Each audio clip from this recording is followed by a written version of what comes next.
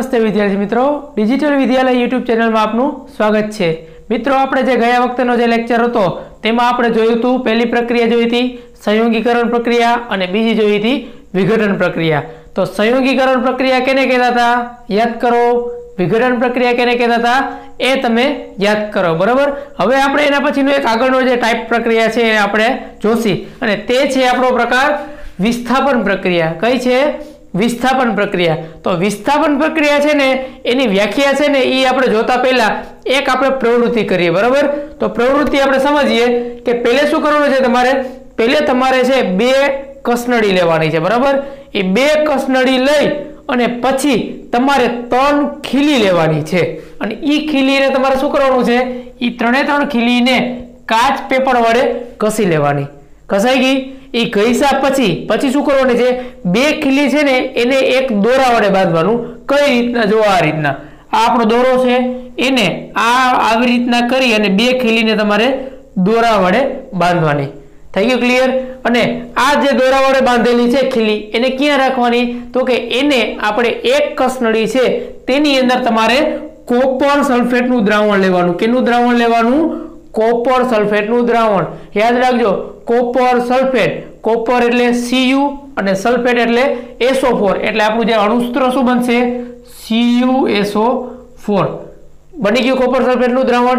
એ copper સલ્ફેટના દ્રાવણને તમારે કસનળી છે એની અંદર નાખવાનું છે અને પછી જે આપણે આ ખીલી લીધેલી છે ને, બરાબર, એને શું કરવાનું છે, એને એ ખીલીને તમારે કોપર સલ્ફેટના દ્રાવણ છે એની અંદર ડુબાડવાની। પણ કેટલી વાર ડુબાડીને રાખવાની? તો કે 20 મિનિટ। કેટલી? 20 મિનિટ। 20 મિનિટ છે એ તમારે કોપર સલ્ફેટના દ્રાવણમાં ખીલીને અંદર ડુબાડીને રાખતા પછી આપણે નિરીક્ષણ કરવાનું, શું થાય છે એ આપણે ચેક કરવાનું। બરાબર, થોડી વાર પછી તમે આમાં નિરીક્ષણ કરશો તો તમને ખબર પડશે। શું ખબર પડશે? કે આ ખીલીને બહાર કાઢવાની, ઓલી આપણે ત્રીજી ખીલી લીધી હતી ને એને એક અહીંયા સાઈડમાં રાખવાની, જે આપણી જૂની ખીલી હતી લોખંડની ઈ, અને બીજી આ ખીલી છે એ કાઢેલી છે એને એક સાઈડમાં રાખવાનું। પછી તમારે નિરીક્ષણ કરવાનું, તમને પહેલી ખીલી અને બીજી ખીલી છે ને એમાં કંઈક ચેન્જ આવશે। પહેલી ખીલી આપણી કઈ છે? આયર્નની છે અને બીજી છે એ કેની છે? કોપર સલ્ફેટના દ્રાવણમાંથી બહાર કાઢેલ, એટલે કે આપણે આમાંથી કાઢેલી આપણી આ ખીલી છે। તમને શું દેખાશે? તમને દેખાશે કે જે પહેલી ખીલી હતી અને બીજી ખીલી હતી એમાં થોડો રંગનો ચેન્જ થાય છે। જે પેલે લોખંડની ખીલી હતી, બરાબર, એમાં રંગમાં ચેન્જ આવશે અને એનો રંગ કેવો થઈ જશે? કથ્થઈ રંગ થઈ જશે। કેવો થઈ જશે? કથ્થઈ રંગ। રેડી? એટલે ખબર પડી ગઈ ખીલીમાં થોડોક ચેન્જ થયો છે। કેવી થઈ ગઈ? કથ્થઈ રંગની। બરાબર, પછી શું કરવાનું? ખીલીનું કામકાજ પૂરું થઈ ગયું। હવે આપણે લેવાનું દ્રાવણને। બરાબર, કે આ દ્રાવણ છે એ પહેલે કેવું હતું? તો કે પહેલે છે ને આપણે આ રીતના દેખાતું હતું એવું કોપર સલ્ફેટનું આપણું દ્રાવણ હતું અને પ્રક્રિયા પછી તમે જોશો, પ્રક્રિયા પછી આ દ્રાવણ છે ને, બરાબર, એ થોડુંક એને આછું થઈ જશે। કેવું થઈ જશે? આછું। બરાબર, એટલે પહેલે જે રંગ હતો ને એના કરતા એનો રંગ થોડોક છે ને એ કેવો થઈ જશે? ઝાંખો થઈ જશે। કેવો થઈ જશે? ઝાંખો।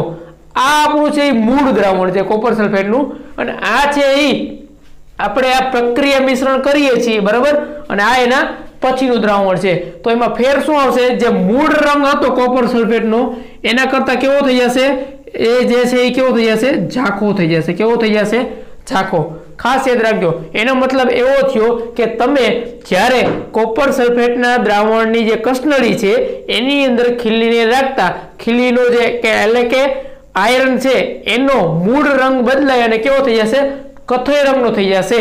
જ્યારે કોપર સલ્ફેટનું દ્રાવણ છે એનો રંગ કેવો પડી જશે? ઝાંખો પડી જશે। ક્લિયર વિદ્યાર્થી મિત્રો? બરાબર, હવે આપણે એની વ્યાખ્યા જોઈ તો એમાં શું થયું હશે કે એનો રંગમાં ફેરફાર આવ્યો હશે? તો કે ઈ જે પ્રક્રિયા છે એને કહેવાય વિસ્થાપન પ્રક્રિયા। કઈ કહેવાની? વિસ્થાપન। બરાબર, જો વિસ્થાપન એટલે શું થાય? દૂર કરવું। બરાબર, અને બીજાને અંદર આવવા દેવું। મૂળ છે એને દૂર કરી અને બીજાને અંદર લેવાનું, એને શું કહેવાય? વિસ્થાપન। બરાબર, તો કઈ રીતના હોય? જો કે આપણને આમાં જે છે શું આપેલું છે? પહેલે તો આપણને આપેલી લોખંડની ખીલી, લોખંડ એટલે ફેરસ એટલે થઈ ગયું Fe અને એને કેમાં નાખેલી છે? કોપર સલ્ફેટના દ્રાવણમાં, એટલે થઈ ગયું CuSO4 એક્વા જલીય દ્રાવણ છે। એટલા માટે ફેરસ છે એને કોપર સલ્ફેટના દ્રાવણમાં મૂકતા શું થશે?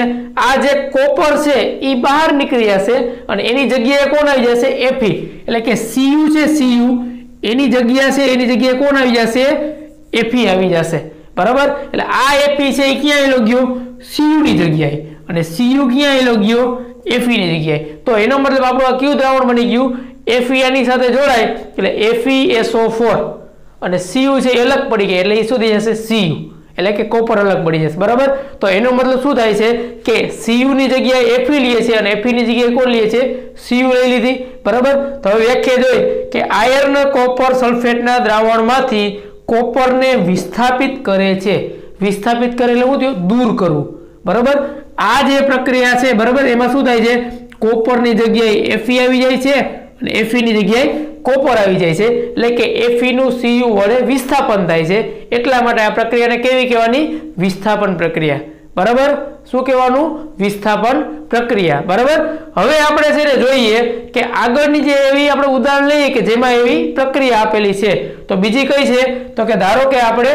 જે આપણું આયર્ન છે એની જગ્યાએ આપણે ઝિંક લઈએ શું લઈએ ઝિંક નું અણુસૂત્ર શું થાય Zn બરાબર એટલે Zn પ્લસ CuSO4 તો એમાં શું થશે એમાં Zn ની જગ્યાએ પાછો Cu આવી જશે અને Cu છે એ Zn ની જગ્યાએ આવી જશે એટલે આપણું દ્રાવણ શું બની જશે ZnSO4 આરે જોડાઈ જાય એટલે ZnSO4 અને જે Cu છે એ પાછો એકલો પડી જશે રેડી ત્રીજી પ્રક્રિયા જોઈએ એમાં છે આપણું Pb એટલે શું થાય સીસુ લેડ બરાબર એને આપણે જો કોપર ક્લોરાઇડ આરે જોડીએ કેના આરે કોપર ક્લોરાઇડ CuCl2 એના વડે પ્રક્રિયા કરશે તો શું થશે પાછું Cu છે એનું શું થઈ જશે વિસ્થાપન થઈ જશે કેના વડે Pb વડે તો શું બની જશે PbCl2 અને કોપર છે આપણો પાછો હતો એવો થઈ જશે બરાબર પણ ખાસ યાદ રાખજો કે કોપર છે બરાબર એનું વિસ્થાપન શું કામ થાય છે તો કે જે ઝિંક અને લેડ છે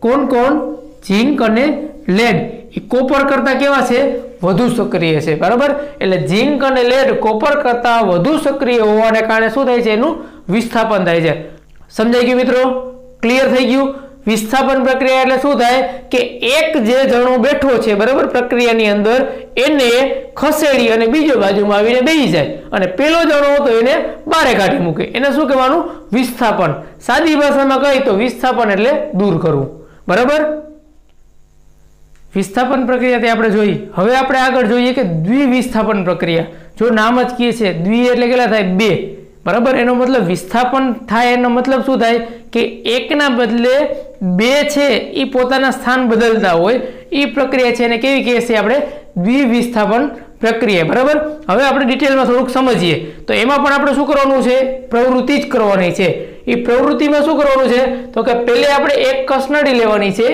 એની અંદર 3 ml સોડિયમ સલ્ફેટ શું 3 ml સોડિયમ સલ્ફેટ એનું દ્રાવણ લેવાનું છે બરાબર તો આપણે આ જે છે કસનળી છે એની અંદર આપણે સોડિયમ સલ્ફેટનું દ્રાવણ લીધેલું છે રેડી પછી બીજી કસનળીમાં 3 ml બેરિયમ ક્લોરાઇડનું દ્રાવણ કેનું બેરિયમ ક્લોરાઇડ તો આ બીજી કસનળી છે એની અંદર આપણે કેનું લીધેલું છે બેરિયમ ક્લોરાઇડનું દ્રાવણ લીધેલું છે ક્લિયર આટલું પછી શું કરવાનું છે બંને દ્રાવણને મિશ્રણ કરવાના છે મિશ્રણ કરવા એટલે એકબીજામાં નાખવું બરાબર તો આપણે શું કરીએ છીએ આ જે સોડિયમ સલ્ફેટનું દ્રાવણ છે એને નાખીએ તો આપણે આવી રીતના એની અંદર છે એ આપણે નાખીએ તો આવી રીતના દ્રાવણ છે એ આવી રીતના ગતિ કરશે બરાબર ગતિ કરશે અને પછી કેની અંદર પડશે આવી રીતના દ્રાવણ છે એવી રીતના જશે આમ અને કેની અંદર જોડાશે બેરિયમ ક્લોરાઇડ ભેગું જોડાશે બરાબર પછી જરીક વાર પછી છે ને તમે શું અવલોકન કરશો એમાં પછી તમે જોશો કે આ જે છે ને જો સફેદ કલર દેખાય છે એ સફેદ કલર છે ને એવા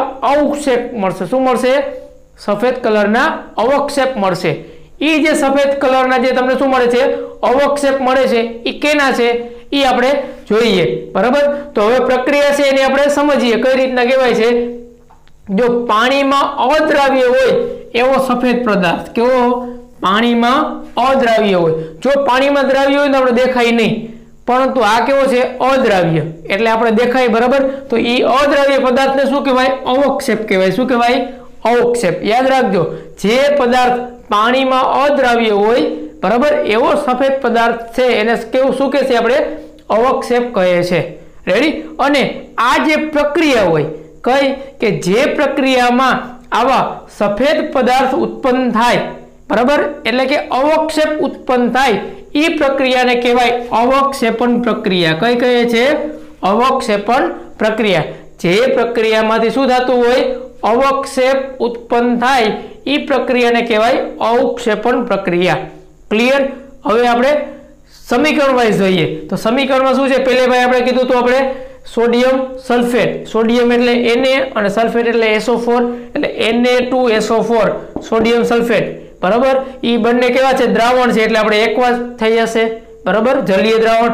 એની અંદર શું આપણે ઉમેરી છીએ, બેરિયમ ક્લોરાઇડ એટલે BaCl2 એ પણ એકવા એટલે બેરિયમ ક્લોરાઇડ, બરાબર। હવે જોયો ખાસ અહીંયા સમજવા જેવું તમારે છે, કઈ રીતના થાય છે કે જે આપણે Na2SO4 છે, બરાબર, એમાં શું થશે, આ Na છે ને Na2 ઈ જાશે ક્યાં, તો કે ઈ Cl પાઈ જશે, બરાબર। એટલે આપણને શું મળશે, Na2 અને Cl2 ઈ ભેગું થઈને આપણે NaCl બનાવે છે। શું બનાવે છે, NaCl। NaCl એટલે આપણે મીઠું કહી છે ને એ, એનું સાચું નામ શું છે, સોડિયમ ક્લોરાઇડ। શું છે રાસાયણિક નામ એનું, સોડિયમ ક્લોરાઇડ। પરંતુ આપણને ખબર છે કે મીઠું છે કેવું છે, પાણીમાં દ્રાવ્ય છે, એટલા માટે આપણે કે મીઠું દેખાય છે, નથી દેખાતો, બરાબર। પરંતુ હવે શું થાય છે કે જો Na2Cl2 ભેગો હાઈલો ગયો, વૈધો કોણ, Ba અને SO4, બરાબર। એટલે જો આપણે આયનમાં લખીએ તો શું થશે, Ba+2 અને SO4-2। આ બંને છે કોણ કોણ, Ba+2 આયન અને SO4-2 આયન, આ બંને આયન જોડાશે અને શું બનાવશે, BaSO4। શું બનાવશે, BaSO4। Ba+2 SO4-2 આ બંને જોડાય અને BaSO4 એટલે કે બેરિયમ સલ્ફેટ બનાવે છે।